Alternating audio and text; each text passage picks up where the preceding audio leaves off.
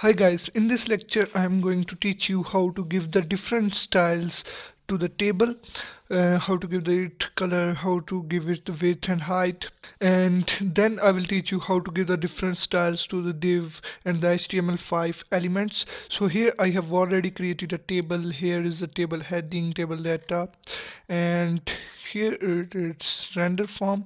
So now I'm going to give it different style.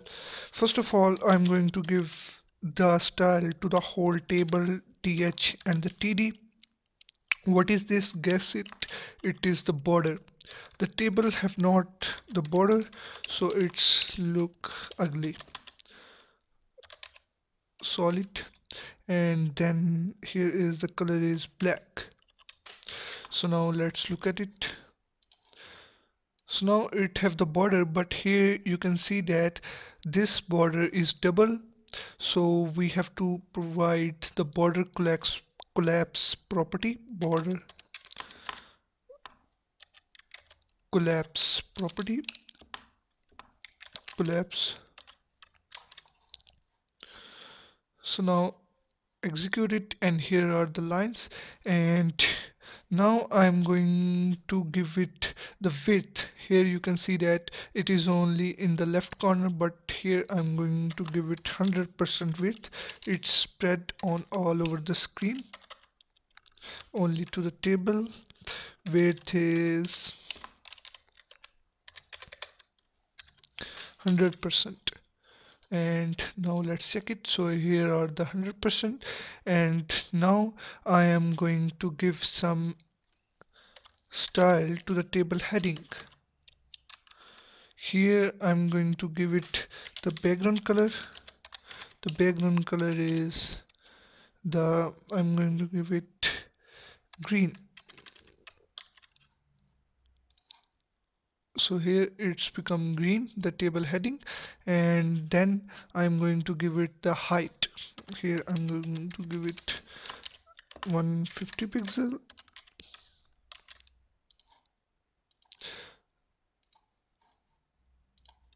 Look at it, here is little mistake. Execute it, and here is table heading have too much height, so I'm going to adjust it to the 100. So now here is its height. So then I'm going to give it text align to the left.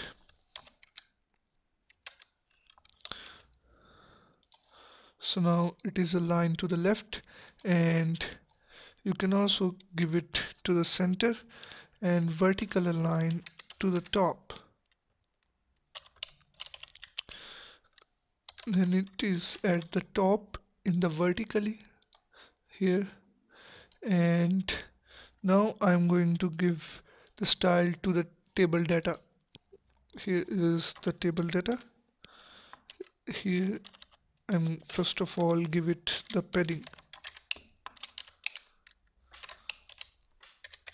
10 pixel, and let's execute it.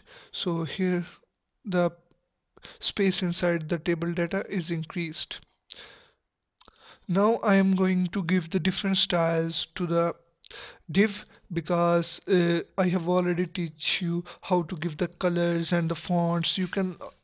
You are able to give it some other styles, and you can give it on your own. Now I'm going to give the different styles to the div. So you have already know why we use the div. The div is used to manage the content, and now I'm going to give the style to the div. Here I'm going to give it in a comment.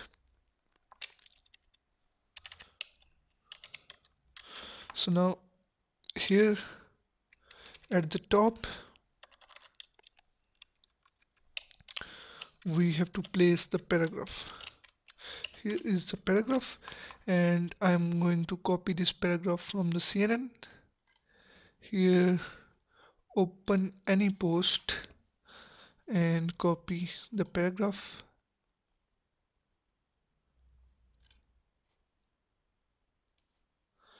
Here is this paragraph, and paste it here. So now this paragraph, I'm gonna place it in the div.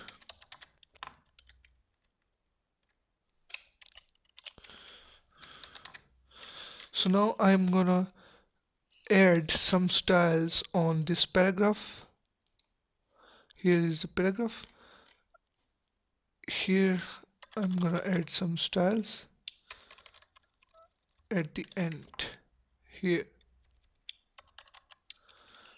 first of all, selector is the div, and here I'm gonna apply the color on the text. Here is the color is become red, and the border is 1 pixel solid, and its color is black.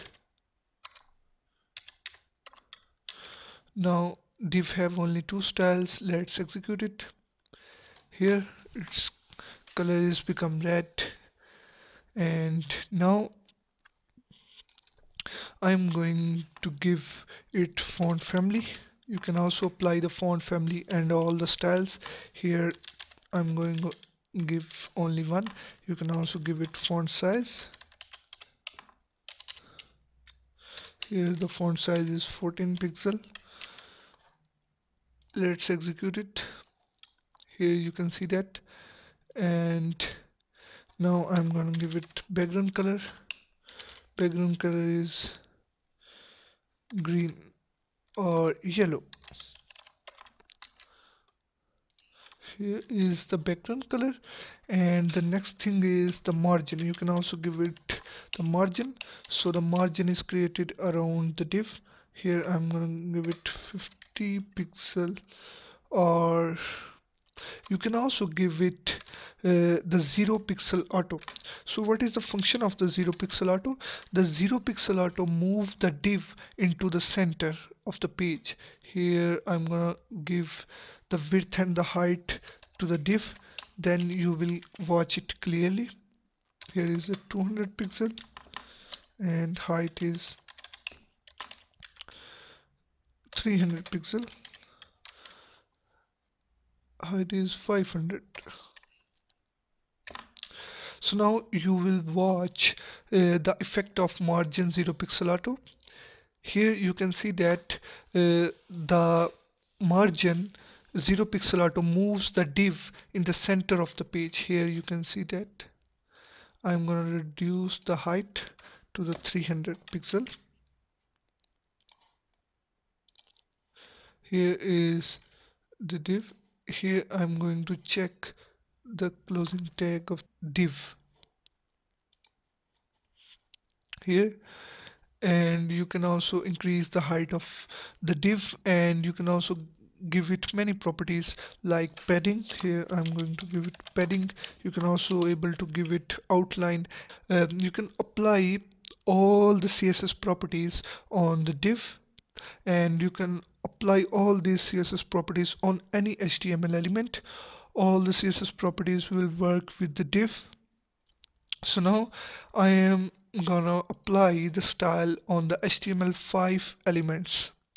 So let's start. Here I'm gonna make it in the comment.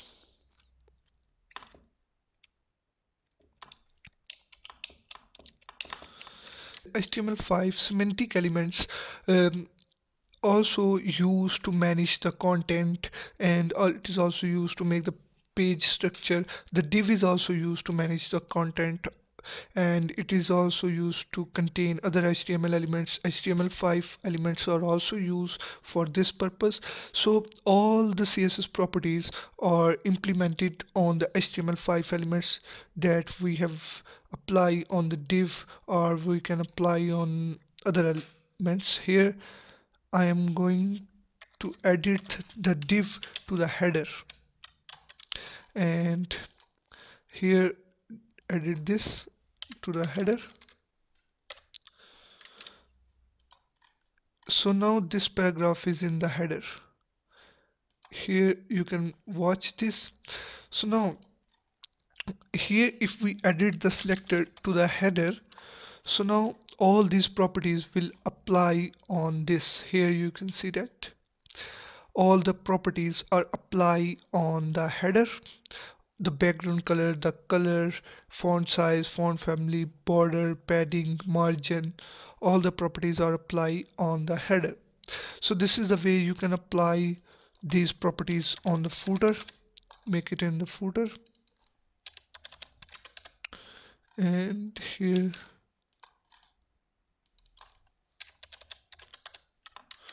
and execute it. So here this is the footer.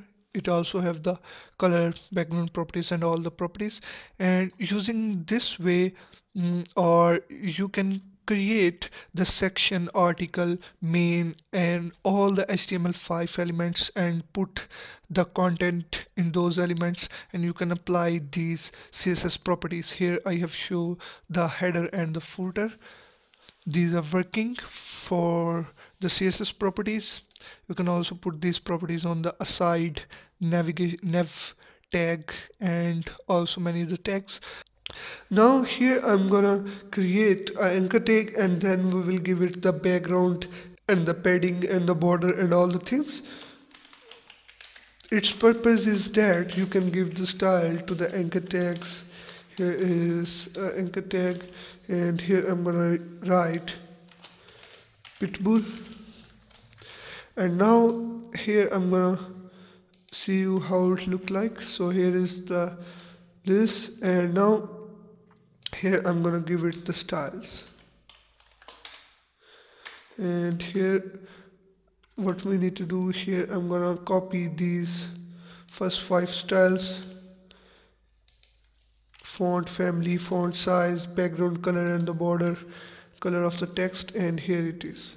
And in this way you can give the style to the anchor tag. And the next thing is the padding. You can also give the padding to the anchor tag. Here is the padding, and here I'm gonna increase it. Here it is. And the next thing that I want to tell you, you are not able to give the width and height to the anchor tag because its default display property is the inline. It have not a new line before and after it, so that's why we cannot able to give it width and height. But there is another method. By using that method you can give the width and height to the anchor tag. That is, if we give the display inline block to the anchor tag, so then it will be okay. So what is the display inline block? Here I'm gonna show you. First of all we have to write display, and then here I'm gonna change its display settings. Here is we have to write display block.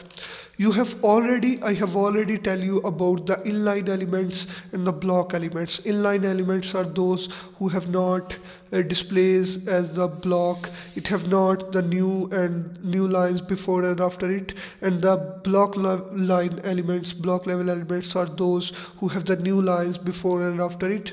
So that's why now this anchor tag is inline element by default, and now we have give it inline block. So what is the function of the inline block? When we give it the inline block, so this anchor tag is shown as the inline block element. Its mean is it is shown as a block. So now we can give it the width and height, but it is still inline. It have not the new lines before and after it. Here you see that it have not any new line before and after it. So it means that it is still inline, or you can say that it is 50% inline, 50% block. And now we can give it width and height. Here I'm going to give it 300 pixel. So now its width is going to be increased. Here it is. But if we remove this display, so it will not work. Here you see that it will not work. So in this way you can give it the height. Now I'm gonna give the style to the image. Here I'm gonna insert the image. You can give it height, width and the border. Here is source and 4.jpg. And now here I'm gonna write img selector, and here is width. Here is the width 300 pixel. I'm gonna increase its width, and before this I will show you how it look like. And here is height, and here is the border. 1 pixel, solid, and here is black. And now first of all I'm gonna cut it, then you can see the image normally. Here is the image, and now when I apply this style, so the image width and height is changed. Here it is, it have the black border. So in this way you can give the style to the image, anchor tag and all the things. So thank you for watching this video. I will see you in the next video. Please, if you have any problem, add a discussion. I will help you as much as I can. Thank you for watching this video.